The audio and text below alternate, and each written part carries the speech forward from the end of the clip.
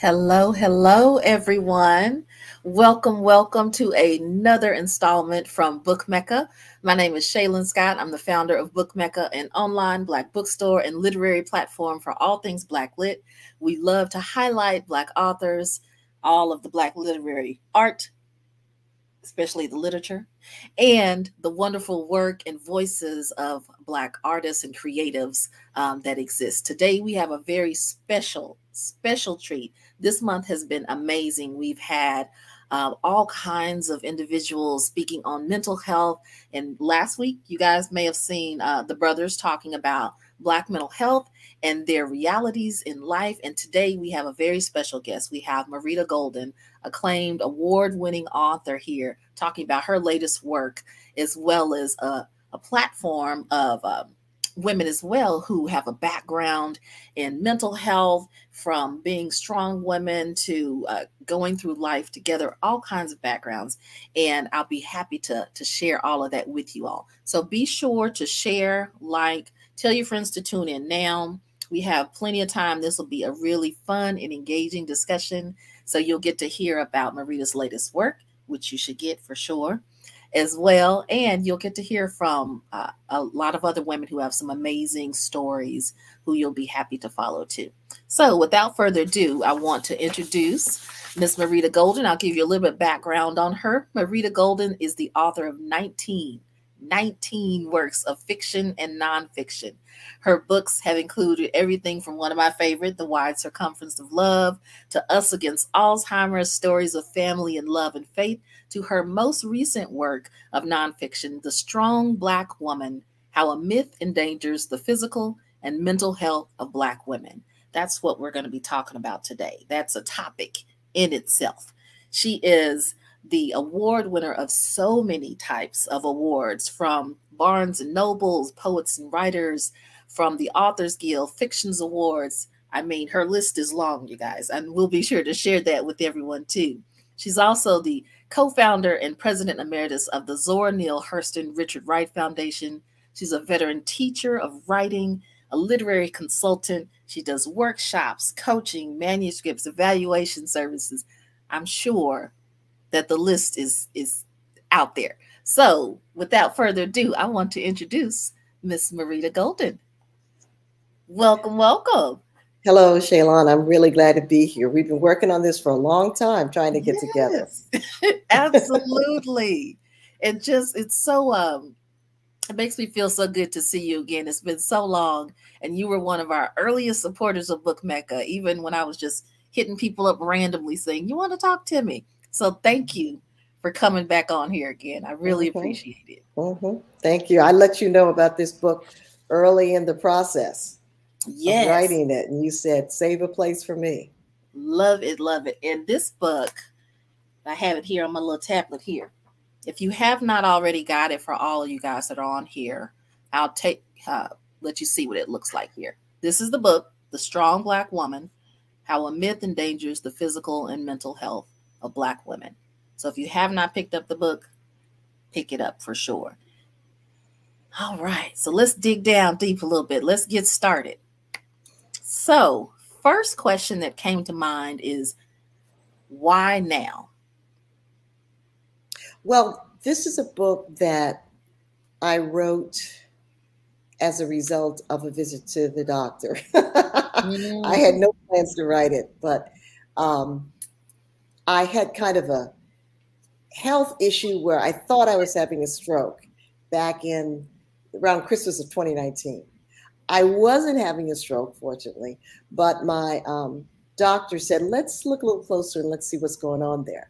And it turned out that after the MRI revealed that I had 2 silent strokes sometime in the distant past. Now, a silent stroke is a stroke that you have no idea you've had it. You don't suffer any diminishment of faculties, but you have had a stroke. And this was very concerning to me because my mother died when I was 21 of a stroke, and my father died when I was 23 of a heart attack. So when I saw them die at that young age, I decided to be very healthy. So I started exercising, eating right, experimenting with vegetarianism, meditating, going to therapy when I needed it, doing everything right. And I think it served me well, because if I hadn't had that very militantly positive health regimen, those 2 silent strokes might have been fatal. Mm. So that led me to thinking about my health, Black women's health, and the result was the strong Black woman. And when I went on the internet, I saw that there was a very vibrant, vital conversation going on, deconstructing, dismantling, and Yeah. shattering strong Black woman myth. And so I said, well, I have a story to tell. I want to be part of this. Well, I'm so glad that you told the story. For all of our viewers out there, to give you a little backstory on the book, this is a brief synopsis of it. It's okay, here we go. The Strong Black Woman examines mentality as a source of resilience for millions of African American women and also a danger to their mental and physical health. The cultural belief in the near invincibility of Black women as bedrocks of their families and communities leads women to neglect their emotional and physical health as they prioritize the needs and requirements of others. The legacy of slavery and systemic racism has resulted in health statistics for Black women that are dire, and Black women lead in the incidence of stroke, heart attacks, and obesity-related illnesses and death.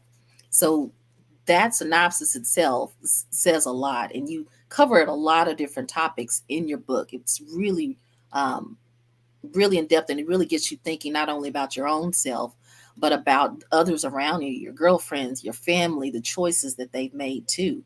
So, what was one of the biggest surprises that you had that you discovered in your research?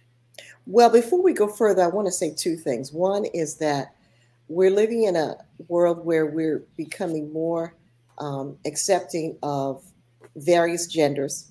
And I want to say that for the LGBTQ non-binary community, this is a conversation that is relevant. Mm-hmm. I also want to say that even though my focus is African American women, what studies have shown is that African descended women around the world who've experienced a legacy of slavery or colonialism also manifest the same strong Black woman complex. And of course, we know that it grew out of our enslavement, where we were told that we were strong. We had to be strong. We had to be strong physically. We had to be strong mentally to survive slavery. And we were almost told that we were animals. We were treated like chattel. So what we did was we did language that was designed to diminish us, to dehumanize us, and turned it into language that, for Black women, uplifted us. We're strong. We're resilient. You can throw anything at us. We will protect our families. For the race, for our individual selves, we're there. And we're the first generation of women, of Black women, that's been able to see that there's a dark side to that mythology. I think everybody in the program tonight, we're very proud to say we are strong Black women, but we're now at a point where we're revising what strength means. So the strength means vulnerability. It means asking for help. It means telling people, pardon my expression, do it your damn self. So, so we're in a new world.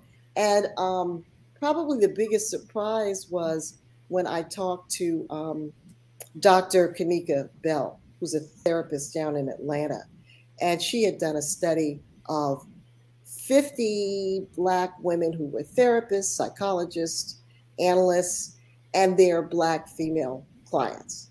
And she gave them a survey and said, share with me your feelings about happiness and contentment and joy. And the results of the survey revealed that for many of the clients, and even some of the therapists, there was a feeling that joy is something that's for white women, that Black women are simply too busy trying to survive, too busy trying to resist the onslaught of racism, that we don't have time for joy. And that is part, of course, of the problem. Because without joy, you can't survive. Without joy, you have really poor health. And many Black women don't have a happy place in their lives. Yeah. I'm glad that you mentioned that because throughout reading the book, you poured a lot of yourself in the book. It was a lot of vulnerable moments that you wrote about your family and your upbringing and even your own health scares. So, what were some things that you learned about yourself when you were writing the book? Well, I learned that even though I'm very healthy, there was still more work for me to do. That health is not a destination, it's a journey. Mm, And in the book, for example, I talk about being a cancer survivor who never called myself a cancer survivor because the tumor that was found was very small. I never went through radiation and chemo. So in my mind, it was like a friend of mine said, you considered it a pimple. No, it was a tumor. But because I did not want to admit to having had cancer, even though I've done all the right things, got my head straight, I never used the big C word. yeah. And I realized that there's nothing wrong with acknowledging that I had cancer.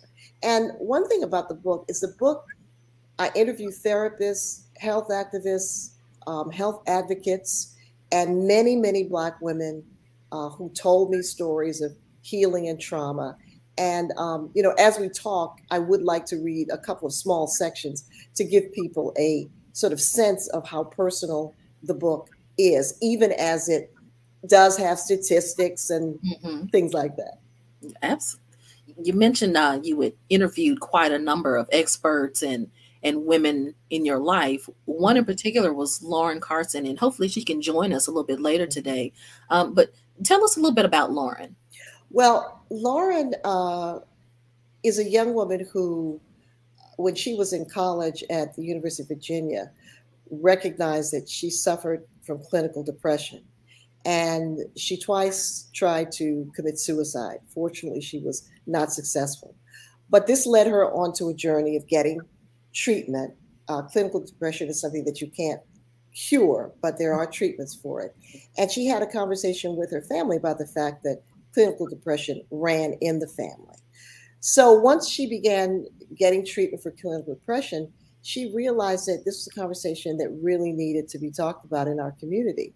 And around the time that President Obama started his initiative for Black boys, she felt there needed to be some sort of initiative for Black girls.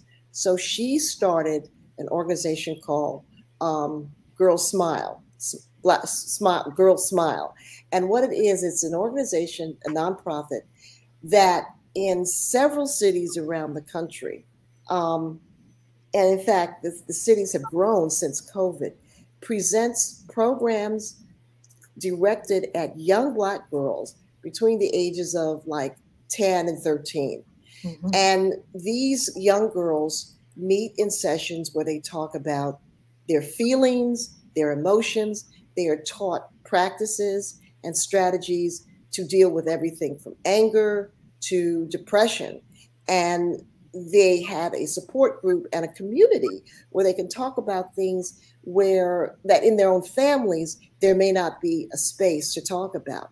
So she started out in, I think, Atlanta and Washington, but now since COVID brought so much of an emphasis on this issue, she's expanded to many, many cities around the country. Great. That's awesome. I took a look at her website, and for all, we'll make sure to share that with you too, Mm-hmm. so everyone can take a look at all the great services that she has. There's a little bit something for everybody for sure. Yes, yes, yes. Well, another good question that came up was, what were some of the concerns that you had in doing your research, especially when you're dealing with a topic that has so many different layers? It's not just simply mental health, it's physical health, it's racism, it's socioeconomic issues. What were some of the concerns that you had when you were doing all of your research? Well, I think the main concern was that I didn't want to write a book that was overloaded with negative statistics Mm, because the even as the health statistics that frame Black women's lives are deeply, deeply concerning, I wanted to write a book that would be inspiring. And so the book is kind of a tapestry. It moves from the discussion of R. Kelly to Zora Neale Hurston's book, Their Eyes Are Watching God. I write about um, my own journey from strong Black woman to New Age strong Black woman. I write about the mask that we wear. I write about grief and grieving and how in our community it is so common, and how Black women often have no place to really grieve deeply and meaningfully. And kind of the heart of the book for me is the stories of Black women who I asked to tell me about the Black women who were strong in their lives, how they became strong Black women, and particularly women who had been through therapy. And because there still remains kind of a stigma in our community, there's a stigma Absolutely. In the whole society about therapy and seeking mental health care, and it exists in our community too. And a disproportionate number of Black people who need mental health care do not get it. So at this point, I would like to read a little section from one of the stories, because the stories were very special to me. I mean, these are women who share their deepest journeys with me, and their sacred, tender, precious stories that are often taboo, are often talked about in whispers, but they're the kind of stories that we need to speak about out loud. And this is a little section from a story that was shared with me by a young lady who graduated from Howard University and has made kind of a success of her life. But her early years were kind of difficult. And she grew up in a family where there was alcoholism, there was emotional abuse, and she saw her parents with a very dysfunctional marriage. Mm. And she became the child, and every family has a child, an anchor child. You know, that child who's designated by the mother and father to be the strong one that they all lean on. Take care. Yes. Exactly. And so she talks about her journey from almost crumbling under the weight to healing. And she says she was carrying the weight of her family. And she says, and everything included, while in college, being the family breadwinner, using her scholarship money to buy food and pay household bills. Everything included watching her parents' 36-year marriage end, but because endings are rarely neat, seeing bitterness and distance and quarrels still erupt. And she says, because by then I was deeply into the superwoman, the strong Black woman syndrome. All of this was my burden to carry. But at 19, Jamie took the first of many steps to lay her burden down by going to counseling for adult children of alcoholics. Prayer led me to counseling. All my life, I'd been told not to share our business, but prayer helped me realize it was okay to seek professional counseling outside the church. She found faith to endure and overcome in church, but in group counseling, she could hear and see through the din and the fog of her life at home.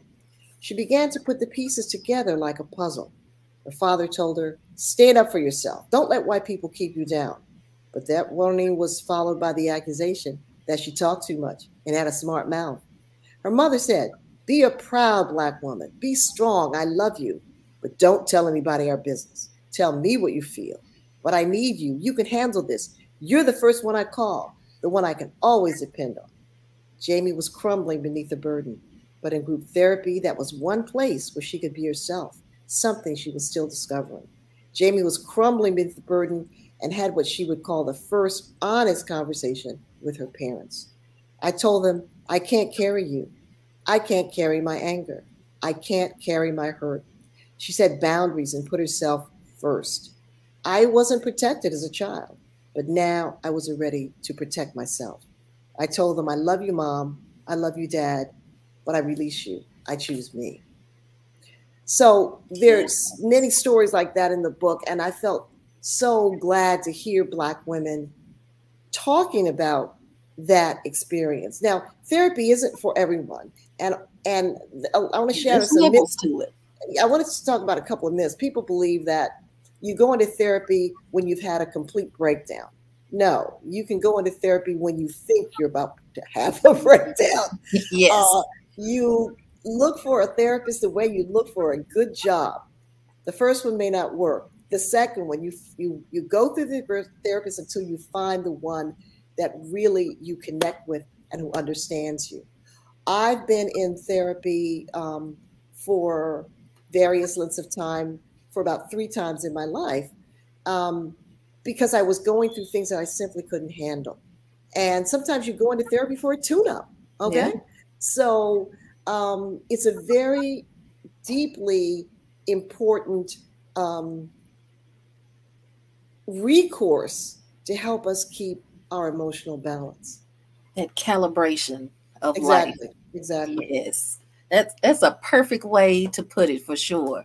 And speaking of all the great input and research that you've done, talking with other strong Black women and women who have gone through therapy and all things, we have 2 women who are in our green room who would love to join the conversation as well too. So I definitely want to introduce these 2 fabulous ladies. We have Philippa Williams. She is the founder and blogger of GodInMe.org, a faith-based enterprise equipping others to fulfill destiny through the power of spiritual intimacy and transparency. She's a community leader, and she also has a nonprofit called I Look Like Love, a mobile diaper pantry and mentoring program for single mothers. She is an advocate and an expert for overlooked realities of those who have early childhood poverty, and she's recognized for her work throughout the community, a minister in training, and she is also has a book coming out in January 2022, God and You, Finding Your Place Forever. So welcome, Philippa. Thank you so much. Hi, everybody. Well, glad to be here. Glad to be here. Wonderful. Already enjoying the discussion. This is going to be good. Great. All right. We have coming up next, we have Cicely Adriana. Cicely Adriana is the founder of CZB Innovations, LLC, which inspires leaders and young change agents to pursue careers, entrepreneurship, and create growth, mind, confidence, and purpose. Cicely Adriana's message is embodied by the repurposing of the Strong Friend label and false narratives surrounding self-care with the goal of transforming the lives and women of girls. She's devoted 16 years to serving the most vulnerable populations of homeless families and domestic violence, abuse, and sexual assault survivors. And like her counterparts here on today, she is an award winner as well throughout her community for her work, and she continues to lend her voice and time to serve others. So welcome to the team, Cicely. All right. There you go. Good. I'm excited to be here.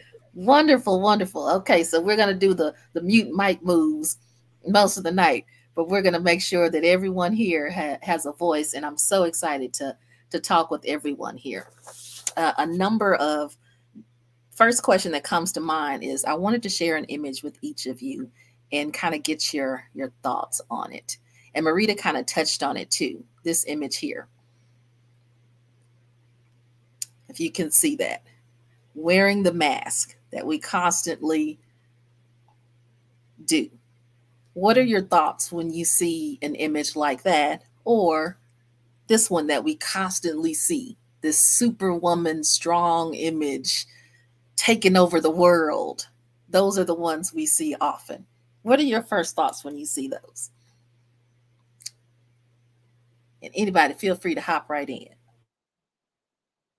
Well, when I think of when I see the superwoman image, being a superwoman, it's a double-edged sword, because when you have convinced yourself that if you don't do it, it won't be done right, and that you have to solve everybody's problems, there's a great sense of power. I mean, you feel enormously powerful, and that's why I think we don't want to let it go. But at the same time that we feel powerful, we're being diminished. And we don't realize that the relationships we have with other people are being corrupted. Because if we're never weak or uncertain or never step back, we're not being real with people. And we disempower them and take all the power unto ourselves. So when I see that superwoman, I see her so strong, but she's not realizing that she's also diminished at the same time. It's levels. It's 2 layers. You so one side, what's on the other side? Oh, I saw you about to say something, Cicely. I'm sorry. Well, when I see it, the first thing I think is the Superwoman photo. I think about how it removes the humanity from her. She is not allowed to have flaws. She is put on a pedestal. And the first thing that pops in my mind is exhausted. The pulling the cape back is great. And I can see where there could be some gratitude in that, some excitement in that, some power behind that. But eventually she's going to have to put that back on and go back home. And when she does, she's human. And I don't think that that's one of the things that we are allowed to do as Black women, often overlooked. As we move through the world, we are expected to be that for our families, as caregivers, as mothers, as aunties, or whatever role we play in the lives of the people that we love.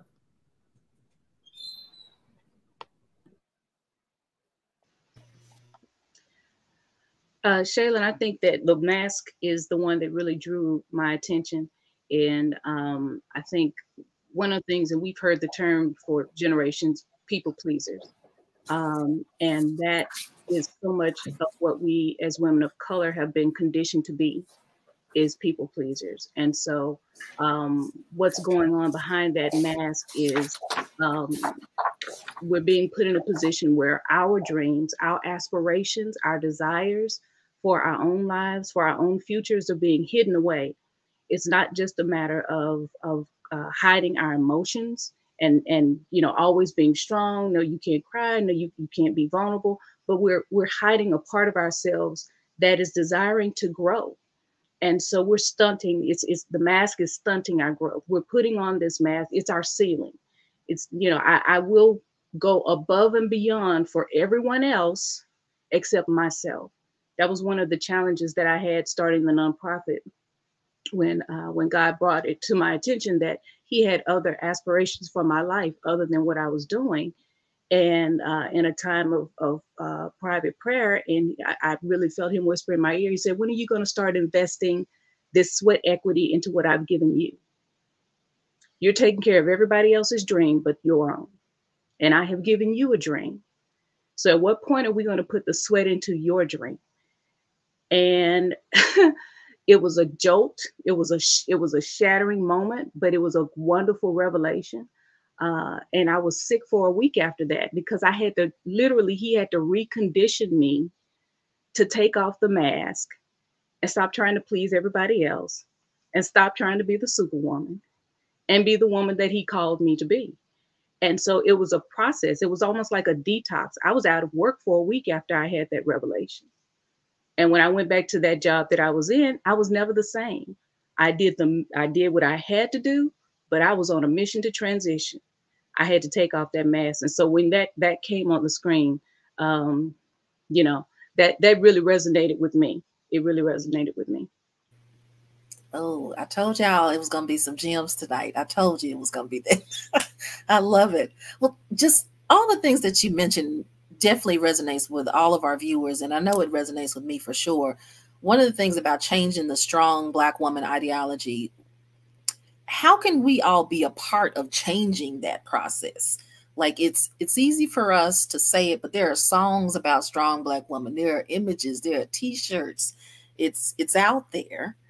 So how can we go about changing the process or the thought frame about, and Marita, you mentioned in your book, the new age strong Black woman. How can we get to that step?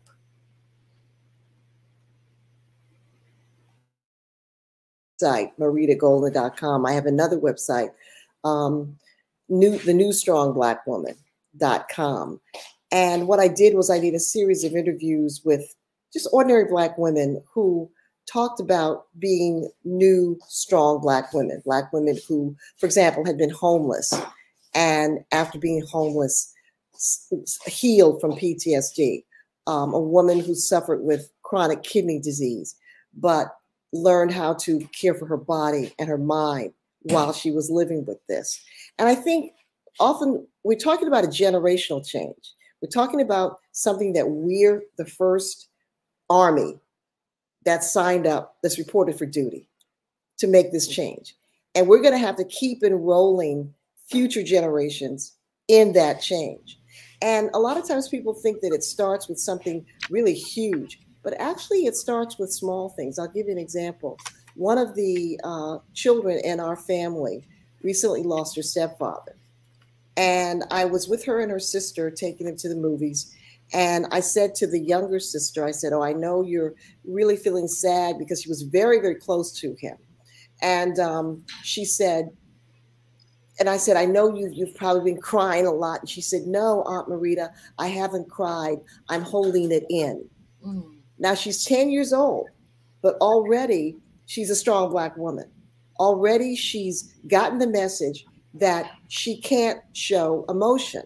So my task as her aunt is that when I'm with her, to talk with her about feelings, talk with her about how I cry sometimes and how good it feels to release those emotions. And those kinds of conversations do have a powerful effect. One of the women in the book that I interviewed her for a story. And then during COVID, after the book was, pretty much wrapped up, her partner died at the age of 33 of a heart attack. Mm. And he had gone to the hospital a couple of days earlier, but because of COVID, they just treated him in a very small way, sent him home. 3 days later, he's totally in distress.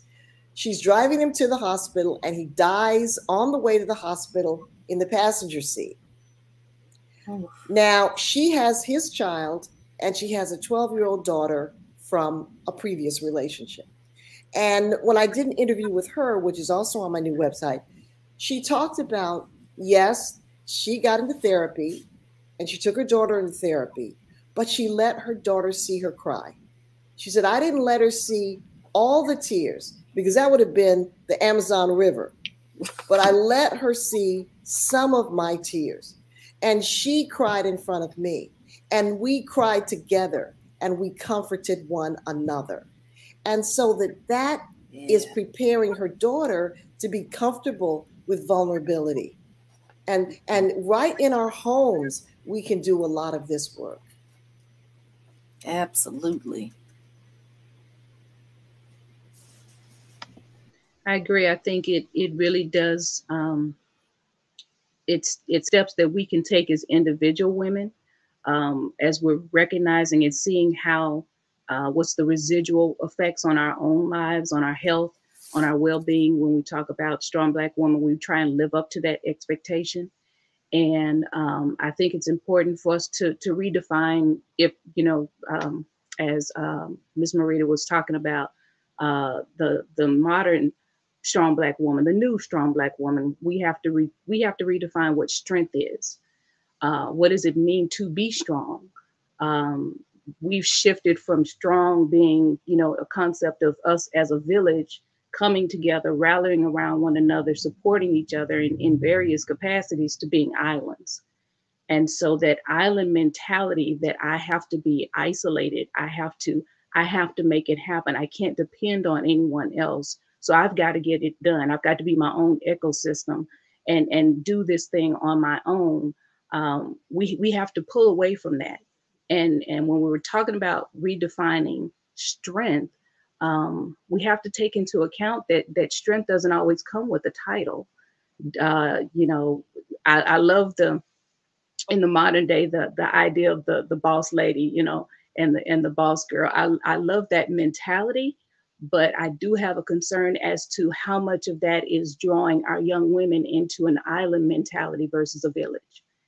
And so it's okay to have those people in our spaces that still have that Madia spirit, that have that mentoring mindset where we can pour into one another. We have to be open to that, though, and we have to see that as a strength. Everything is so exposed at this point in society, social media and everything else, that it's almost like if you're not exposed, if you're not on a platform, then you're not strong. You're not a representation of strength. And so we have to look at what is strength. when we look at the woman, the Black woman, what does it mean to be strong? And can we be that for our, like she was saying, for our daughters and our granddaughters, and be okay with who we are? Recognize that as our own strength. I don't have to be on a platform to be strong. Yeah. Oh, all of that.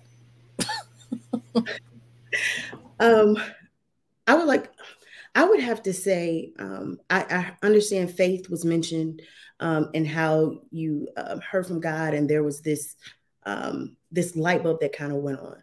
My experience was nothing like that. Growing up in the church, Pentecostal, burning bush, I've been baptized 4 times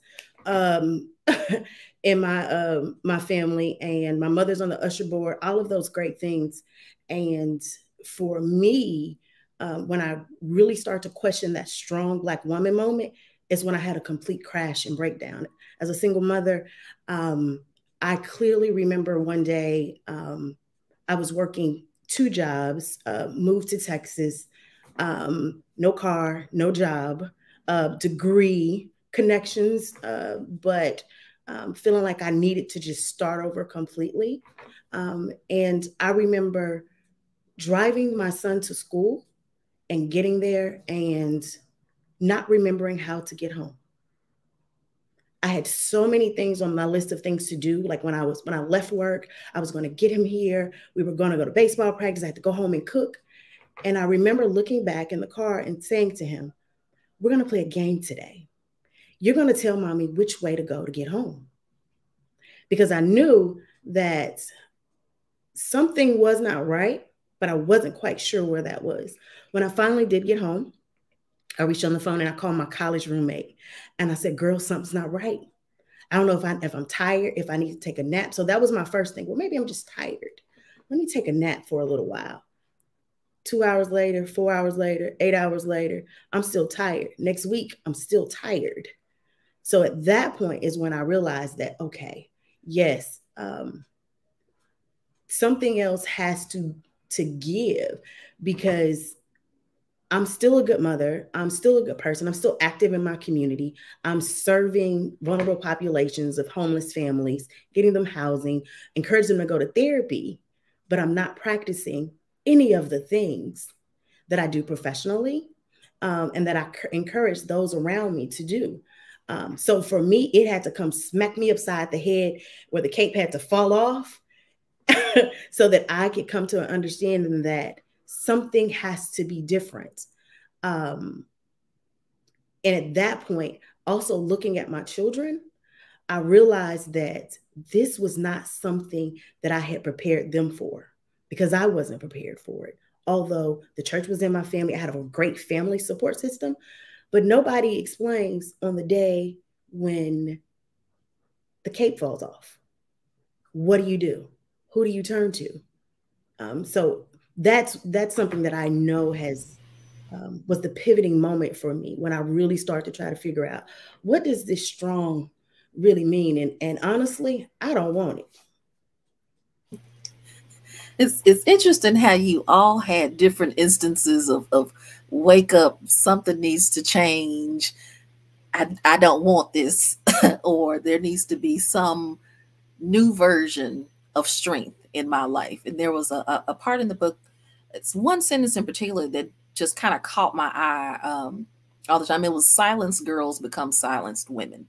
And we don't speak about the things that need to change, or they're in our mind because they're constantly spinning like, I should do this. I should probably go get some help. But we don't speak it to our friends or reach out. So what are some of those habits or steps that others can take to even start that first step in reaching out and asking for help, or saying, I'm strong, but I'm not that strong? I did a program 2 weeks ago, and a woman stood up and she shared with the group that her father had recently died, and she was in that sort of automatic phase after a death where you just go on automatic. You're making plans for the funeral and you're sidelining your grief. And she said, but I know I'm going to have to deal with my grief. How will I know when I need help? And I realized that she was suffering from what a lot of Black women suffer from, and that is the mind-body disconnection. That is, we are so conditioned to feel that we have to do everything, have to report for duty every moment, that when our bodies are screaming for help, we tell them to shut up. We silence that voice. We censor it. We exercise it. We surgically remove it. So there is something called the mind-body connection, where your body speaks to you because of all the input from the mind, the environment, etc. And you hear that. But with Black women, too often there is a disconnect. We've muted the sound of our pain. And one of the things that I'm working on a companion book to The Strong Black Woman, a kind of a workbook journal. Okay. And 3 foundational things that are important for me, that have been important for me in my life, and I think are important just in general. One is, I think that we need to say hello to ourselves. Black women are praying women, and that's very powerful. But we also have a tradition of just meditating, being quiet, being silent, being still, going for a walk in the woods. Yes. Rosa Parks did yoga, was a Buddhist. She meditated. And when you give yourself over on a regular basis to having a date with yourself, to connecting with your sister self inside, there is enormous wisdom that self is going to tell you that nobody else can tell you. And she will tell you in the silence, in the quiet. And you have to listen to her regularly.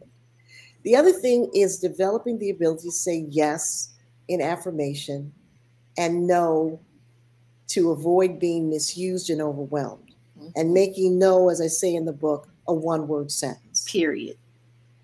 And the third thing is loving our bodies. Now, we live in a society that is mercilessly indifferent to the health of its citizens. And we know that we don't have universal health care because of racism. Because the people who make those decisions, frankly, don't want Black people to have universal health care. That's documented. Mm. And Obamacare has saved people's lives, but it's not enough. So we have to become protectors of this temple called our body. And we have to love our bodies and stop taking them for granted. Yes. For some of our bodies are like cars that have 300,000 miles on them that haven't had an oil check in a year. My very first car. And our bodies are amazing because we abuse them so much, and they will take us to the limit. So say hello to yourself. Say yes in celebration. Say no and mean it, and love your body. And these are things that little bit by little bit by little bit, practice will make them a part of your life that can save your life. Oh, such good tips. I'm going to be talking to myself today. I don't know about y'all, but I am talking to myself. Right. Did y'all have anything you want to add before I move on? No? Okay, I'm going to keep going then. Oh, you had something, Cicely. I did. When she said about the car and the mileage, one of the things that I equated to being strong, or what that looks like perceived from the outside to others, is I equated to a bridge. The way people interact with you, your loved ones, the people that you need, they run across you on a regular basis. They trust the fact that you're going to be there. And there's a poem that I wrote where I describe it as someone being driven over me, free and taxed for a free ride down memory lane, with no checks on my mental health or on the foundation of me, except about 2 times. And that's usually on Valentine's Day and on Mother's Day. That's when people go, hey, how are you doing? How you doing? Here's a break. And it's like, okay, I'm appreciative, but what about the other 330 days? And then it's usually one of those times where, it's a couple of hours and then they forget, and then they go about their day, and it's, what do you need? Poof, what do you need? So that's one part about it. You asked, what is it that we can do as this new version of the strong woman? One of the things that I do in my circle is, I am very honest. I'm that strong friend that's very real. I can go out with you, like I'll probably go out this evening. Um, but what I will tell my friends is, I can meet you at happy hour, but I do virtual visits with my therapist on Thursdays. And so I tell them, as soon as, text them back, girl, as soon as I get out of therapy, I'm there. We have to be able to have these conversations. And in my home, the beauty of COVID, of all the negative things, is it made virtual therapy so available to us in the privacy of your own home. So my children know, my son especially, he's 15, that when mommy goes into her room, and I have to lock in the bathroom because I have a little one, lock the door. It says mommy is on her time with her teachers, how I explain to my child. I'm talking to my teacher. So I get 1 hour where I'm with my therapist, and it's for me. So that's another thing. I think we have to be honest about the fact, yes, I have a therapist. She looks like me. She's awesome. I've been there with her for 6 years. And you use the word, Mrs. Golden, you use the word tune up. That is exactly what I call it. I need my tune up. For everybody else to be happy, you might want to let me get mine. Hey, mama ain't happy. Nobody's happy. Exactly. It kind of makes me think about another question that definitely came to mind. Lauren Carson, she had mentioned that she promotes mental health literacy. And just that phrase in itself is one you don't hear very often. You hear of financial literacy, you hear of literacy in general, period, but not mental health literacy. And talking to your young ones, how do you even start to have the conversation of talking to your family or young ones or others in your family about mental health and reaching out? I think one of the things that you have to do is help them to understand that they have a voice, that they actually have a voice in the earth, and that they are meant to be heard in the earth, and it's okay to have a voice, and that we are here to nurture our voice. Our voice is to do something. You're here for a reason. A lot of times, especially with young children, and I had this, my son, he's grown now, but he was naturally an introvert, and so very articulate. In kind of a one-on-one conversation, when he got to know you, then he would open up, but he would kind of roll back into the shadows when he was around what I used to call squeaky wheels, people who just naturally have a voice to, or an inclination to be more verbal. And when I started to see that with him as a young child, I tried to really, I didn't want to take away, because him being an introvert is really a part of who he is, but I didn't want that to be his excuse for not speaking up and having a voice. And so as I transitioned into the nonprofit world and working with expecting mothers, I started to see a lot of that. And it's like, everyone else is kind of planning my life. I'm living my life as a blank page, and now I've gotten myself into a situation. And so, if I didn't have a voice before, I certainly don't have it. People don't see me as having anything of value to say now or to present now. And so as a part of the mentoring, we have to encourage them and nurture their voice, help them to find their voice and actually see the value in their voice. And so I think that's a conversation that has to happen very, very early on with our children. It has to happen in the context of co-parenting, even to where we speak positively of, fathers speak positive of mothers, mothers speak positive of fathers, that we create a peaceful environment so that voice can be nurtured. We're dealing with a lot of divorce families now. And so we have to work together to create a place where they can engage in their voice, and even if it's a difference of opinion, be able to articulate that in such a way as they don't feel like they're going to be judged or cast aside.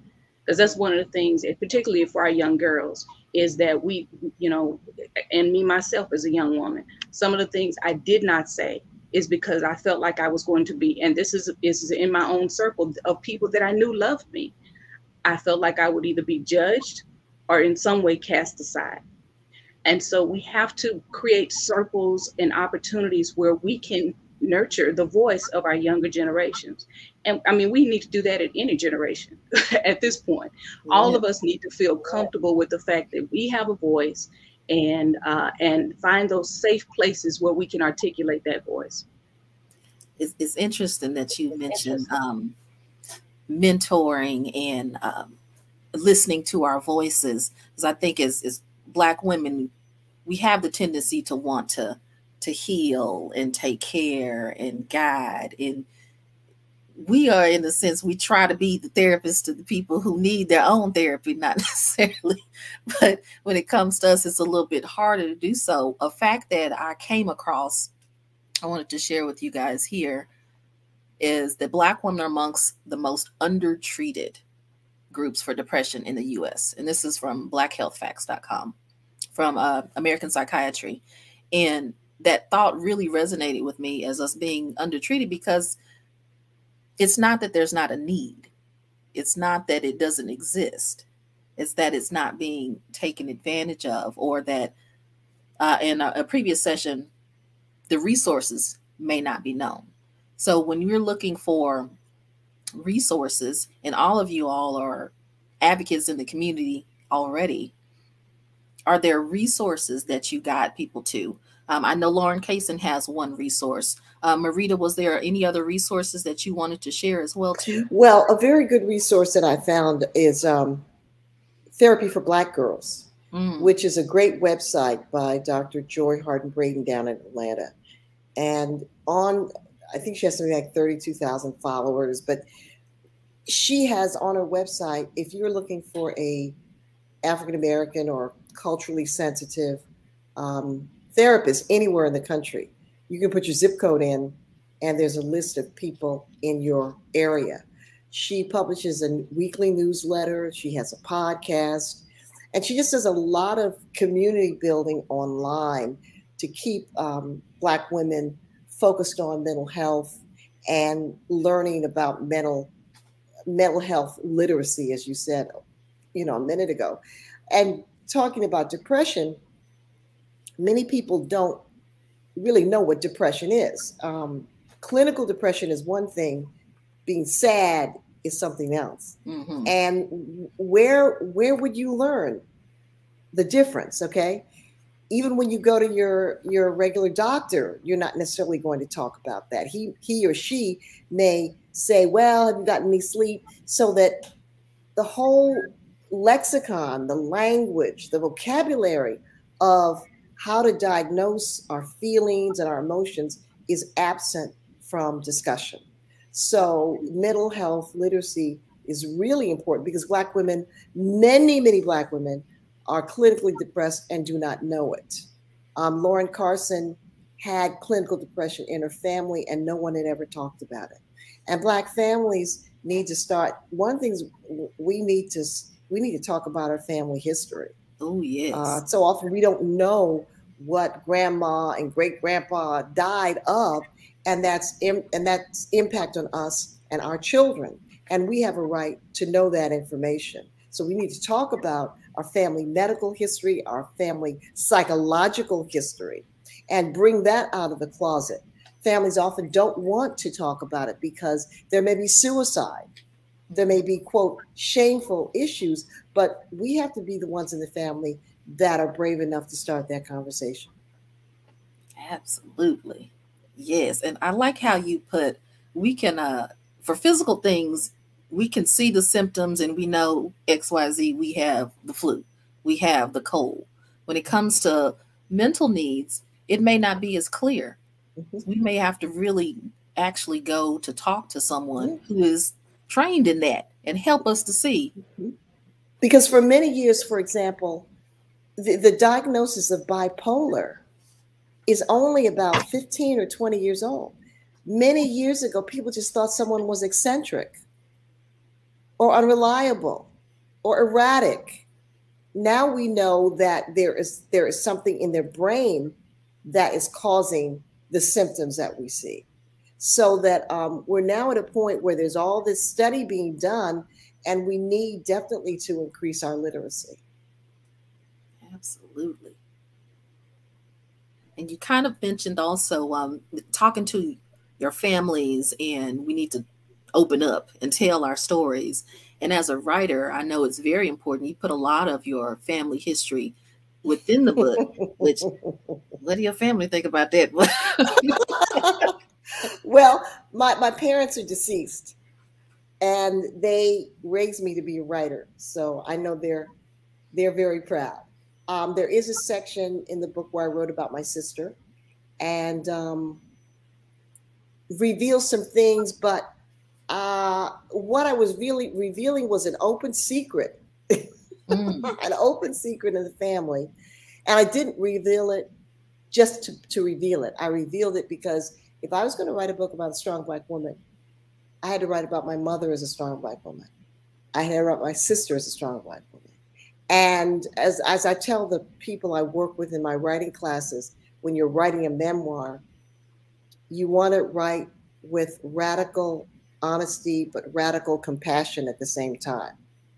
And I actually reached out to my sister's son and shared with him that I was going to write about this open secret.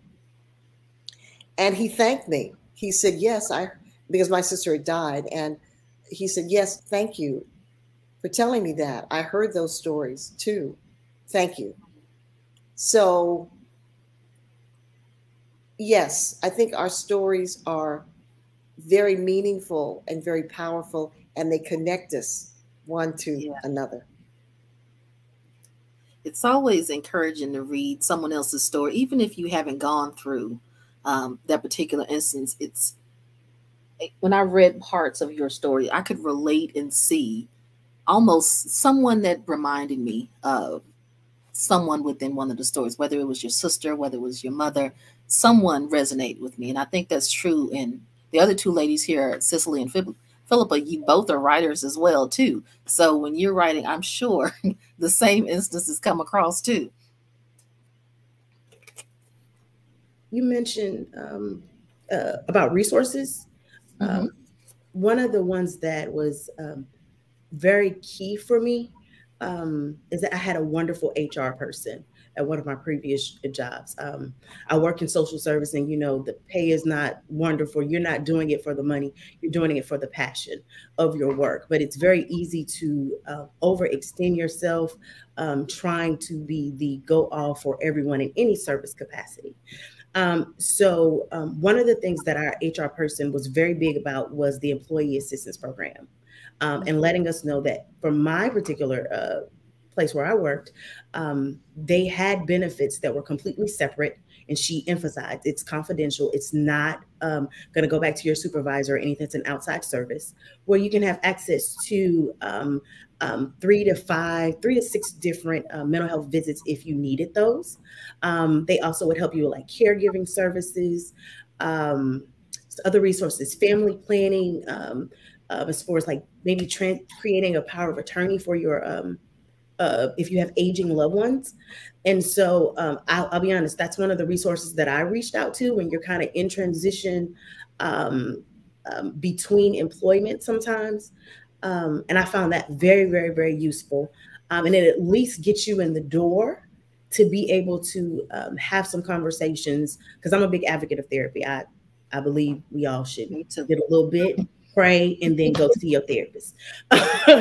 But that's a resource that I think is really big. And then you mentioned something about getting permission to tell a particular story. Most recently, I've been working as a domestic violence advocate and a coordinator for a domestic violence shelter previously. So my job was to train the advocates for the crisis hotline. And I've been doing that for years. But it wasn't until actually the pandemic that I found myself working with an organization that highlights survivors, to which I was finally able to disclose that I am a survivor of domestic violence, which was very interesting for me to say out loud in your professional work. It's not allowed, it's not appropriate to disclose those kind of things. One of the things that I did before it, the organization does a whole photo shoot campaign, and it's across the country. But one of the conversations I had was with my 15-year-old son. And I asked them, I said, if mommy is on a billboard and it's not going to have, negative images on there, but if I'm encouraging survivors to speak out, if I am advocating for the domestic violence to end across this country for men and women, how would you feel? Because people may ask me some questions. And at 15 years old, he told me, if it's going to help somebody, it's okay. And when I tell you that was a proud mommy moment for me, because if he would have said that he was uncomfortable, I would not have done it. Definitely would not have. So I would have continued to advocate from the backside, from the worker bee aspect. But COVID and that downtime and that being alone time really exposed some things where I felt as though that was a different side of my message that and my advocacy that needed to go out. And it was another opportunity for me to throw the cape on the floor and say, hey, this happened to me. Although I am going and putting people in housing and telling people to go to therapy and working directly with domestic violence shelters and administrators, I did have that experience that I was not allowed to talk about because it was not appropriate for a work setting. I love that. The power of your voice and your pen definitely can change and move mountains, whether it's in your own family. I know in my own circle, when one of us started therapy, the others just kind of added it on slowly but surely. And it's like, I see you changing. Oh, okay. And so it's a movement. So I'm very happy to hear all of that. I have a couple of other, I always find little cute little quotes and images that kind of spur your mind thinking. A couple that I saw here. What about the issue we don't talk about, how reality of being a Black woman in America, just simply being a Black woman in America, can wear away at even the most resilient and privileged of us.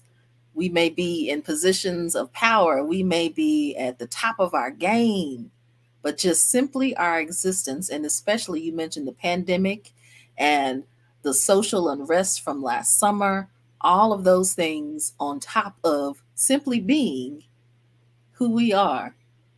What are your thoughts on just that? Well, I decided that I wasn't going to let being a Black woman in America wear me down.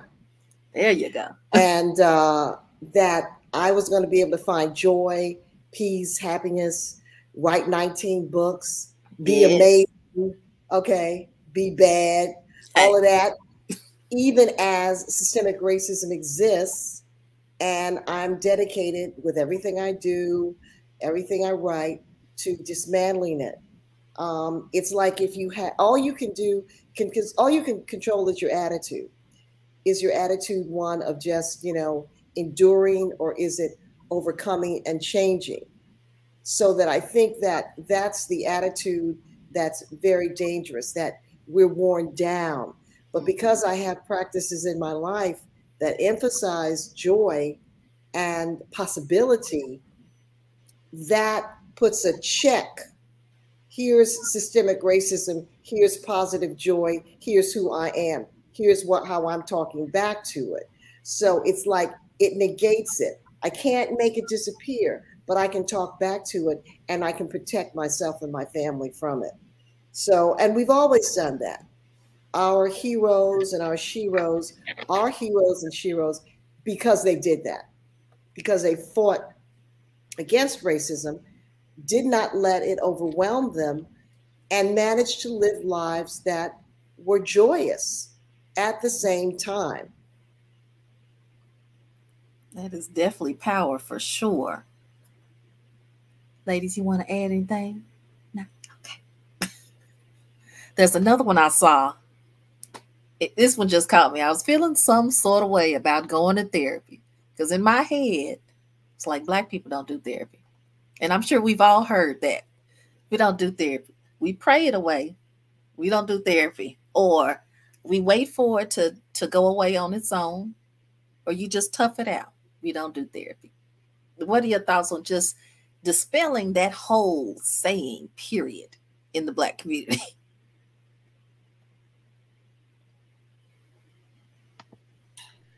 Well, I think it, like we were talking before, it absolutely has to be something that we start to impart to our children early on.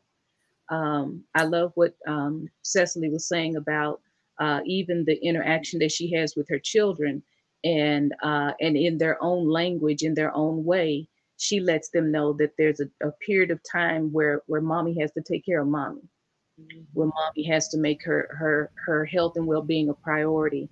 And she's no less mommy because she does that. As a matter of fact, it makes her a better mommy. So, let me have my time. And so I celebrate that for her. But I think that's something that we as Black women have to celebrate for each other.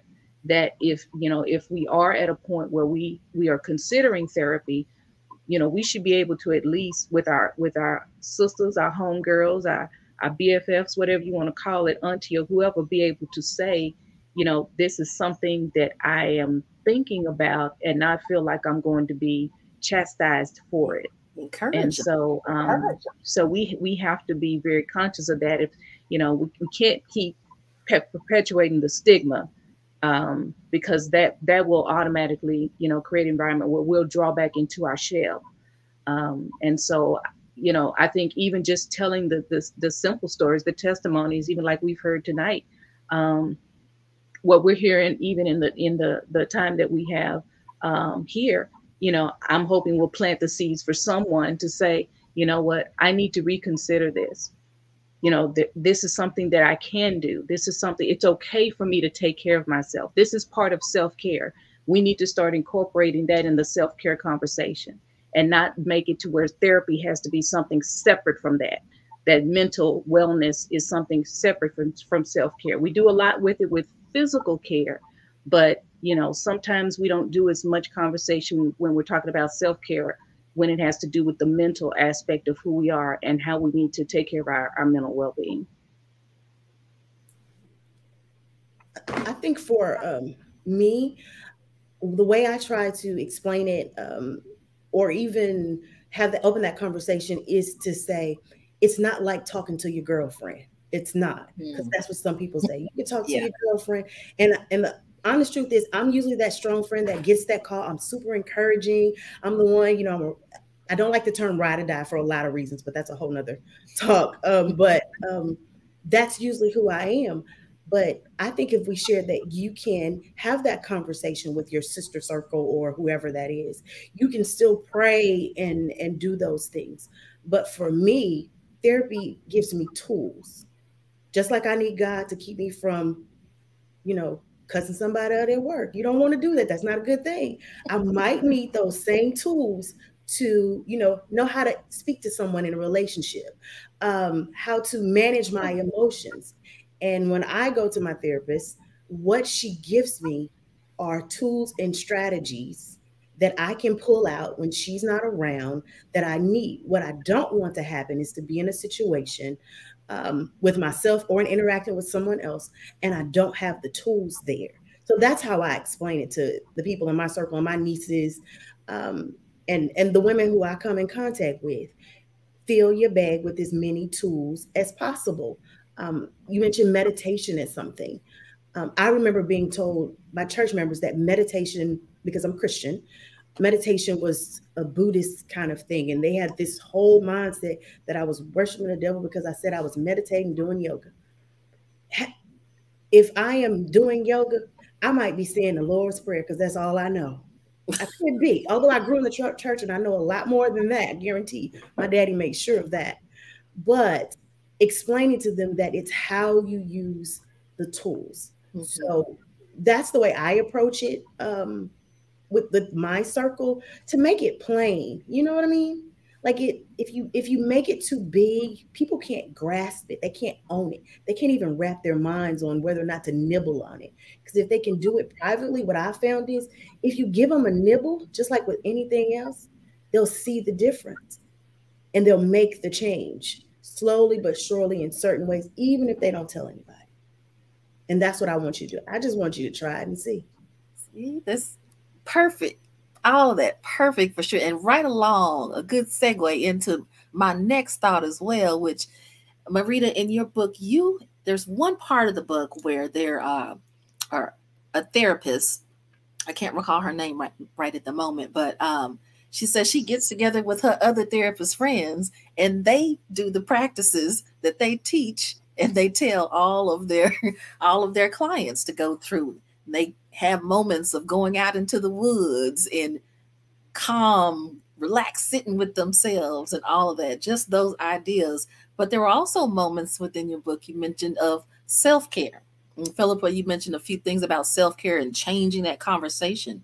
What are some traditions of self-care that you guys have seen, or that you've seen as well, from Black women historically? And what are some self-care habits that kind of sustain you as well?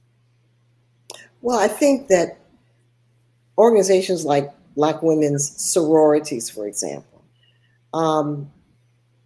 allow Black women to gather together, to engage in activities that were beneficial to the community and the race, and to, through all of those activities, bond as women, as well as feel a sense of power over a situation that was designed to make them feel powerless. In pretty much every work situation, probably every white institution where I've worked, university, I formed sister circles with other Black faculty, other Black women faculty, and just meeting once a month with these women to have lunch or potluck dinner was an enormous stress reliever. We could vent, we could complain, we could laugh, we could share, we could strategize. And in my life now, I have a circle of writer friends that I get together with, a circle of women that I hike with, a circle of women that I meet with on Zoom. And so for example, when I was a single mother, I started a single parents group. And that's how I met my husband, who I've been married to for 30 years. In the single parent group. Well, he was a friend of one of the women in the single parent group. And she gave a party one night to celebrate her divorce. And he was supposed to be on a plane to the Dominican Republic. But she told him, if you don't come to my party, I'll never forgive you. He walked in the door and I knew that was my husband. Wow. And 2 weeks later, we decided if we were still together, we'd get married. You say 2 weeks? Yeah. We waited a year, but we knew we were connected.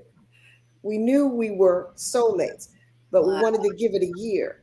So I'm always reaching out. I'm always connecting.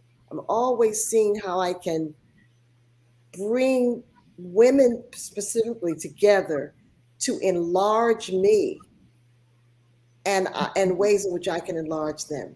And just being together with other Black women is so therapeutic.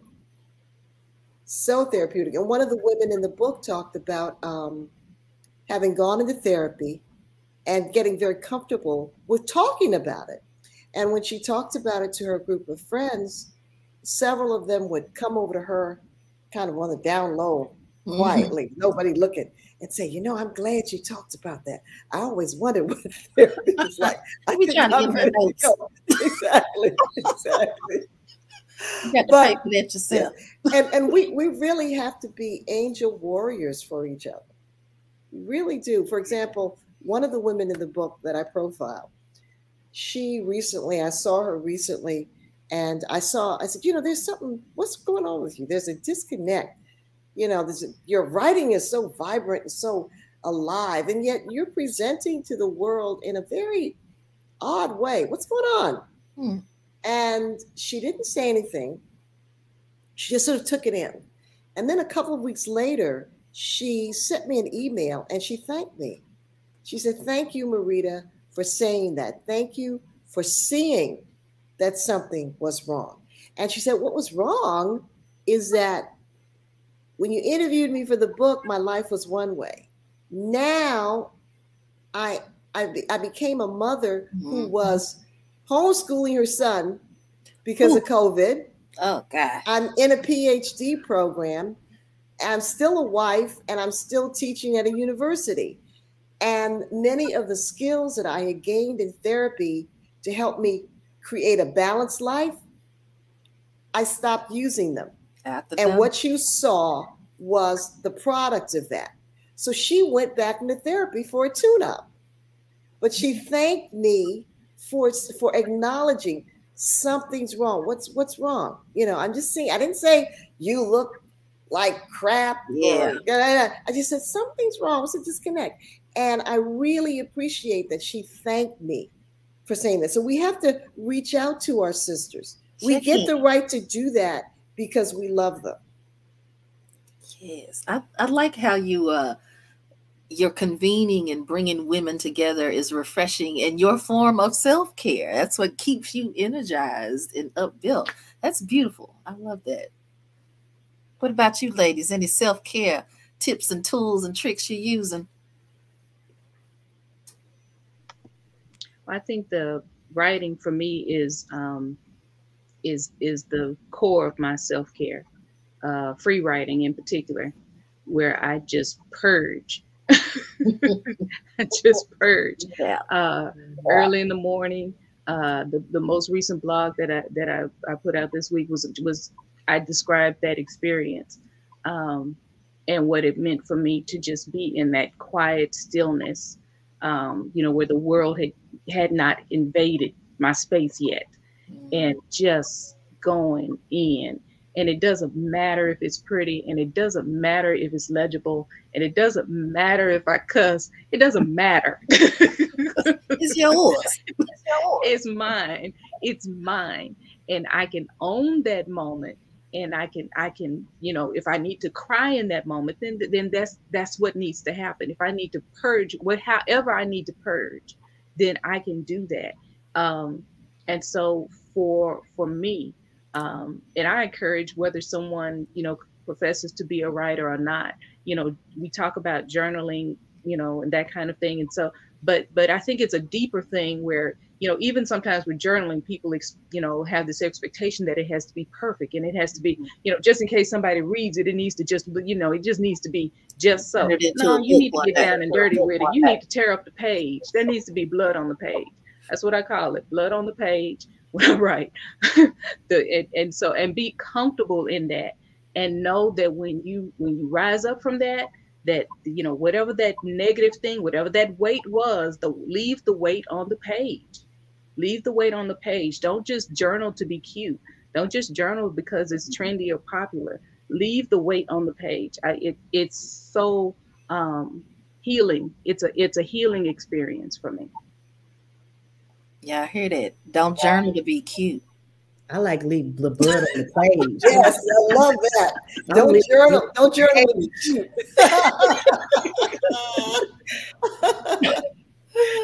I will say that for me, one of the things that I'm an advocate for, being a single mom, being on a budget, I am a staycation queen. My family knows, my kids knows I will get on Groupon on a Wednesday, and it's a lot easier to find a babysitter or somebody to hang out at your house during the middle of the week instead of on the weekends. So I will book a hotel when they're like $25, $40 during the week. Nobody's there. Like you I do the same thing.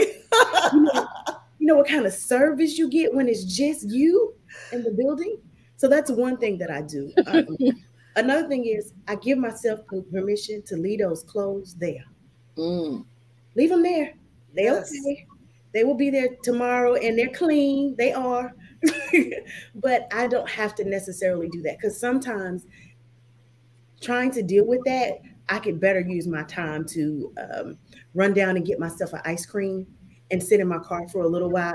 I know all of you probably do that. That's one of the things that I definitely do. Ms. Golden, you mentioned something about the Greek stories. I'm a member of a Greek sorority, and one of the things that helped me when I was spiraling, kind of in depression and not knowing it is one, I would be in my house. I would go to work, come home, go to work, come home, drop the kids off at school, and just cycle out of that. And your kids know they're taken care of. We're not going anywhere. But after working from home for so long, I would use the sorority meetings as an opportunity to have to put some clothes on. You got to put the face on to get dressed. So I may have looked a hot mess, barely showered or whatever was going on, but I knew. And then something about being in that room with those women, talking about service or doing whatever it is that we were doing, planning the business side and the fun side of it, gave me an opportunity to recharge that I didn't appreciate. Now, during this time, I was not going to therapy either. So it wasn't until I got into therapy a little bit more consistently that I realized how I was yearning for something. And so my Band-Aid was really getting dressed and going to those kind of events to kind of push me through. So I appreciate those opportunities to be able to do that and create. I guess they didn't know, but they were really a part of a sister circle that was therapy for me. And I was just showing up and excited to be in a room with beautiful, smart, intelligent women.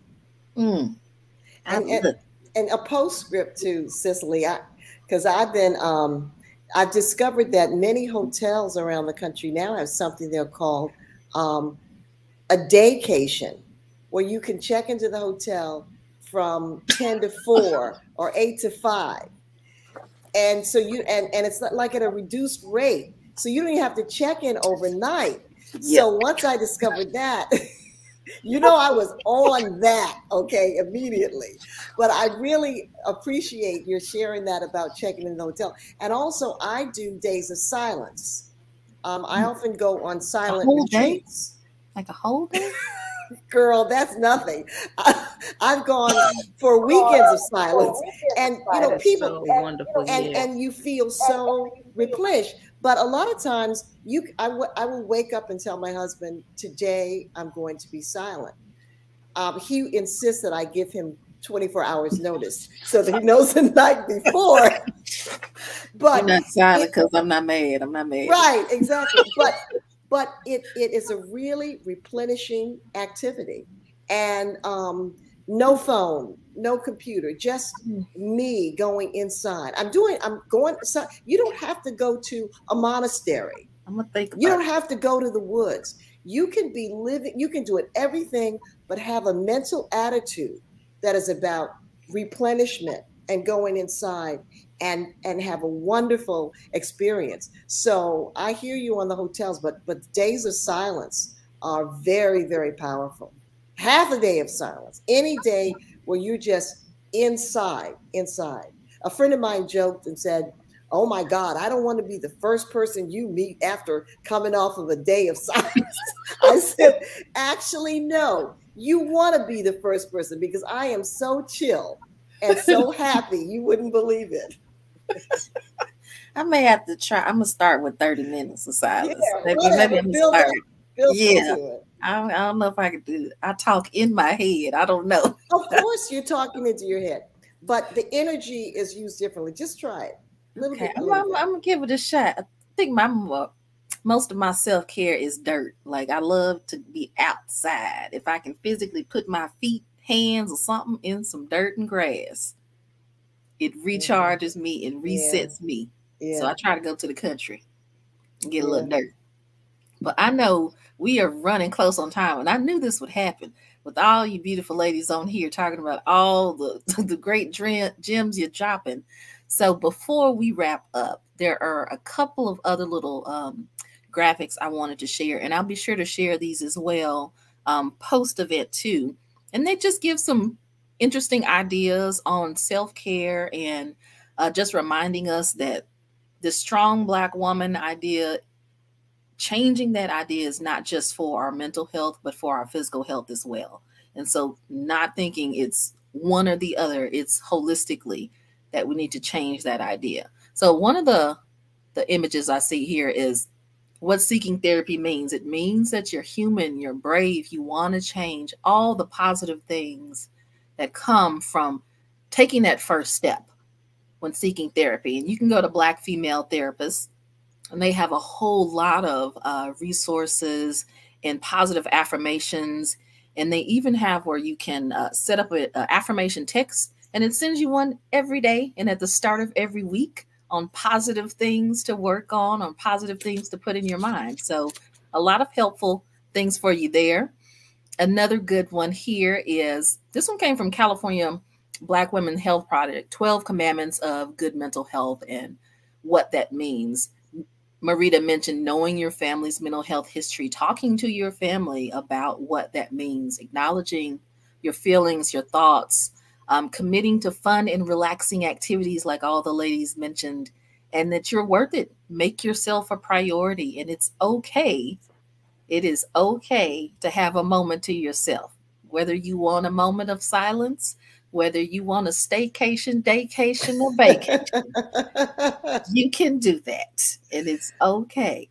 So I want to thank all of you beautiful women for being here today. Thank you, Marita, for taking Thank you, time. Shaylon. Thank you. This and has I'm so been glad to meet beautiful. the other two, with Cicely and Philippa. Thank you. Thank you all, and everyone as well. You know, I always like to end with a quote. So I'm always going to end Book Mecca things with a quote. And this is my favorite lady here, Maya. When women take care of their health, they become their best friend. Remember that, y'all. All right. So if you haven't already gotten Miss Marita's book, pick it up. The Strong Black Woman, How a Myth Endangers the Physical and Mental Health of Black Women. Thank you, Cicely. Thank you, Philippa. Thank you, Marita, for all of your help this evening. And you all have a wonderful and blessed night. Thank you.